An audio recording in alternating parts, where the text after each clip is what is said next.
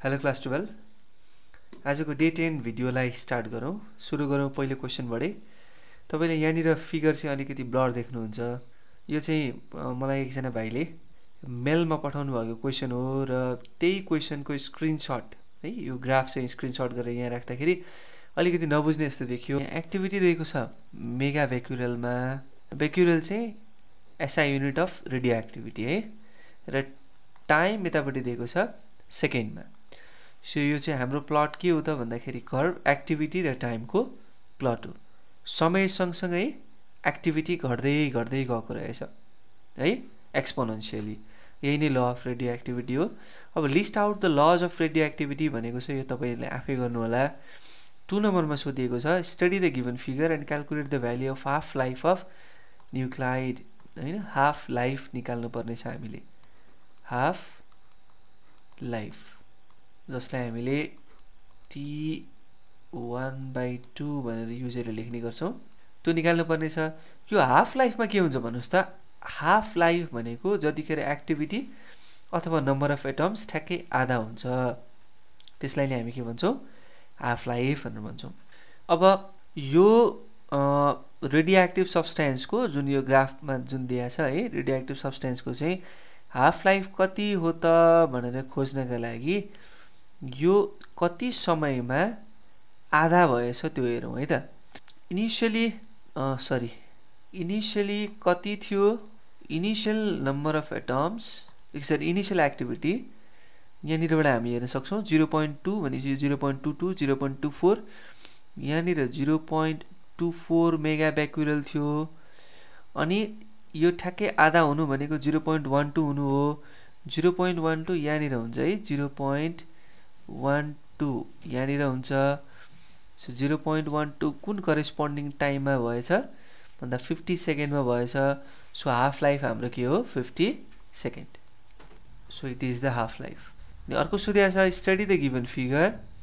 अर्को बी नम्बरमा decay constant.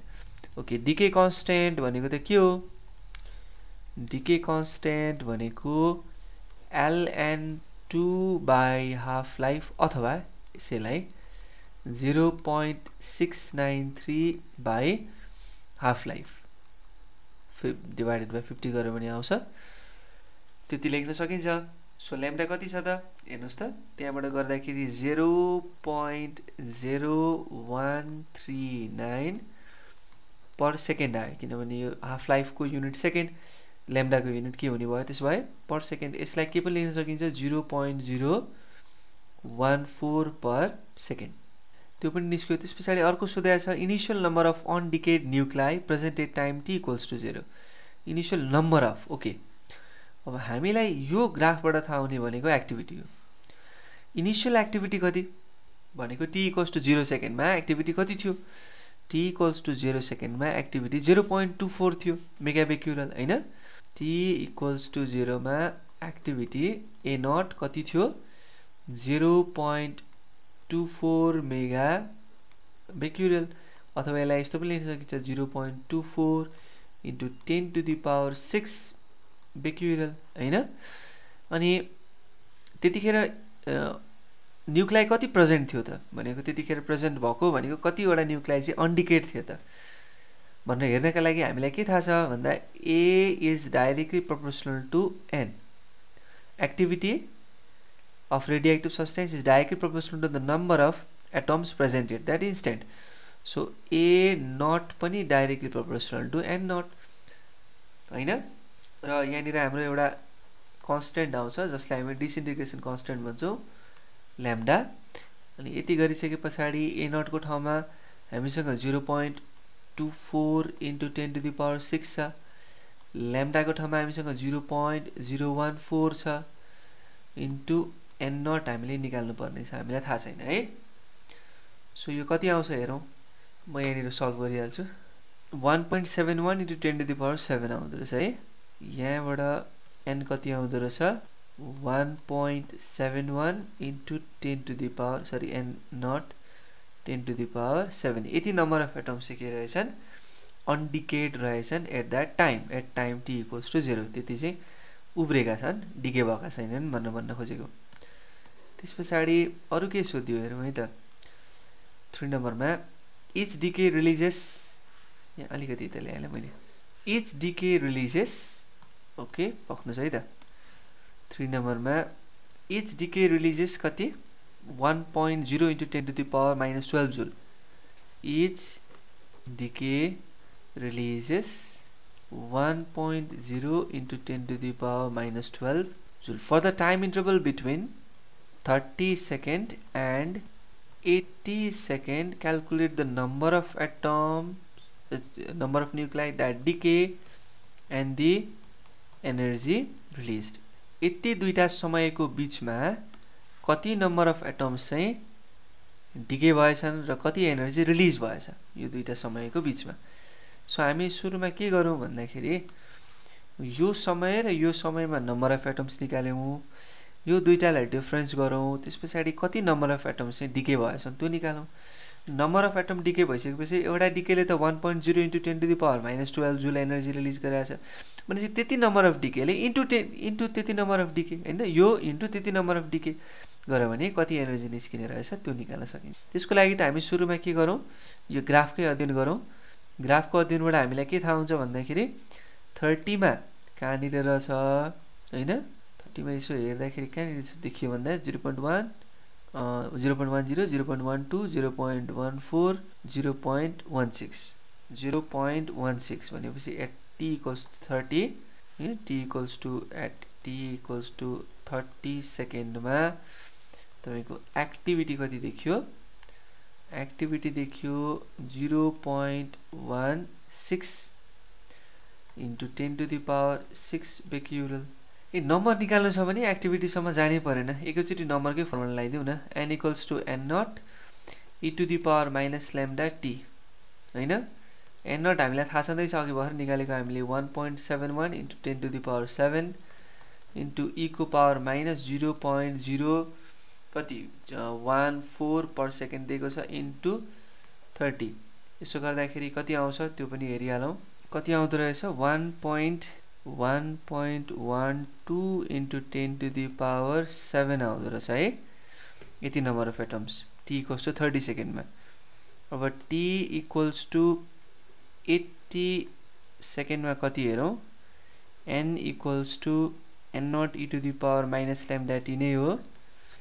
t मात्रै फरक खायो अरु त सबै सेमै हो हैन into 10 to the power 7 into e को power minus 0.014 into 80 so यहाँनिर गएर 80 लेख्थ्यौं कति आउँछ 5.57 into 10 to the power 6 है भनेको 5.57 भन्दा नि 5.58 लेखौं into 10 to the power 6 यसलाई दुईटैलाई एउटै युनिटमा लगाउँ न है so 0.56 into 10 to the power 7 यसो गर्यो भने हैन किनभने 0.558 हुन्छ त्यो भनेको 0.56 भइहाल्यो.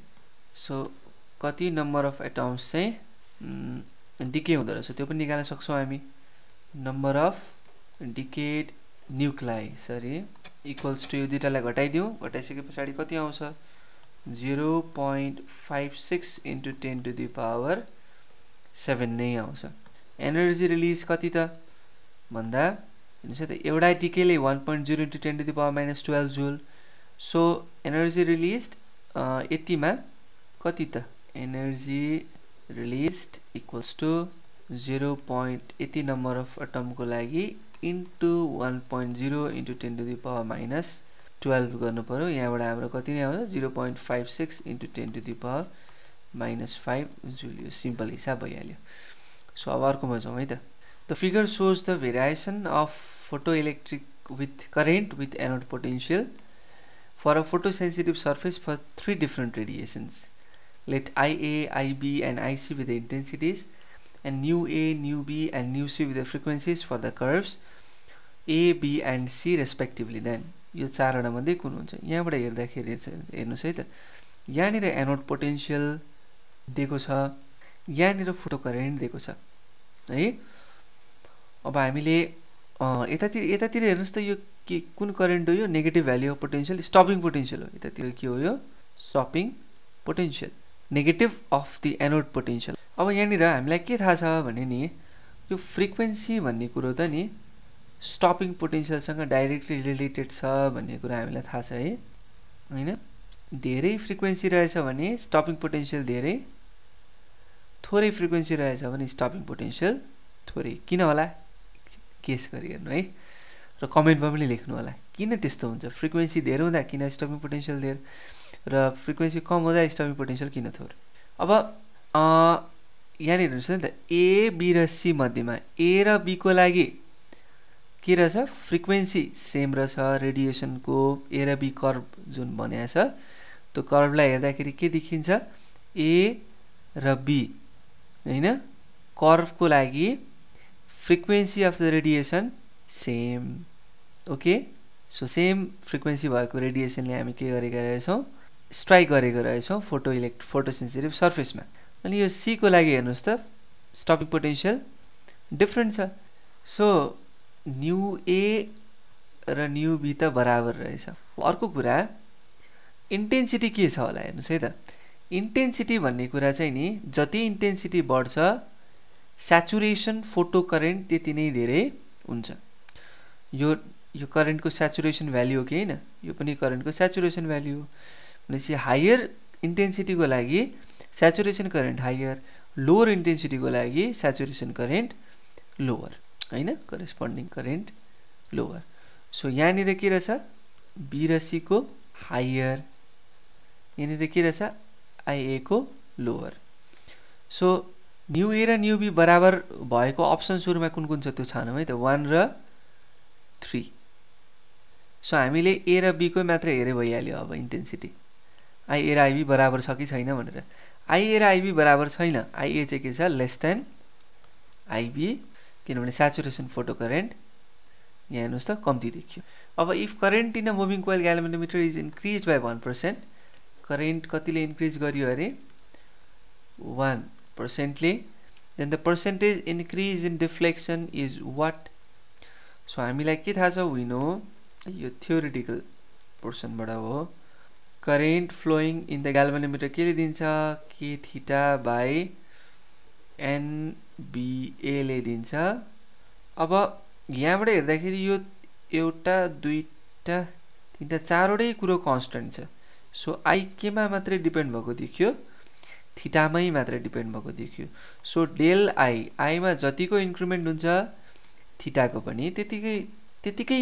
इन्क्रिमेन्ट हुन्छ किनभने these are directly related so एउटा जति बढ्छ अर्को पनि त्यति नै बढ्छ ओके अर्को हेरौँ an eagle is flying away from a stationery bird watcher ल यहाँनिर बर्ड वाचर छ एउटा इगल चाहिँ फ्लाइ गरिरहेछ away from the stationery bird watcher towards a distant Cliff टाढाको क्लिफतिर गइरहेछ है डाँडातिर विथ अ स्पिड कति स्पिडले यो सोर्स हो पक्कै पनि किनभने यसले यहाँ चिच्याएको छ क्या 15 मिटर पर सेकेन्ड कति फ्रिक्वेन्सीको चाहिँ यसले क्राई श्रिल क्राई एकदम प्रोड्युस गरे फ्रिक्वेन्सी 800 हर्जको यो अब्जर्भर केमा छ रेस्टमा छ यसले कति फ्रिक्वेन्सी सुन्यो अब हामीलाई जेनरल फर्मुला थाहा छ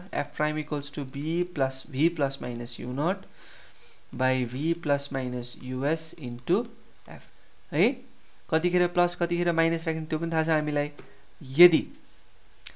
यदि फ्रिक्वेन्सीमा शिफ्ट डाउन हुनेवाला छ घट्नेवाला छ भने यहाँ तलको टर्म पोजिटिभ माथिको टर्म नेगेटिभ हुनुपर्छ किनभने तल डिनोमिनेटरमा धेरै भयो भने बल्ल एफ प्राइम कम आउँछ र यो सोर्स चाहिँ टाढा गइरहेछ भने पक्कै पनि कम आउँछ so there will be shift down in the frequency त्यही भएर हामी के लेख्न सक्छौँ यो केसमा v minus u not by v plus us into f u not 0 छ v कति छ 340 बाई v 340 प्लस us कति 15 इन्टु f भनेको 800 हर्ज सो यसरी तपाईले यहाँबाट सल्भ गर्दाखेरि कति निकाल्नुहुन्छ भने 766 हर्ज निकाल्नुहुन्छ त्यो नै हाम्रो के हुन्छ आन्सर सो आजलाई यति गरौँ भोलि डे 11 मा भेटौँला थ्यांक यू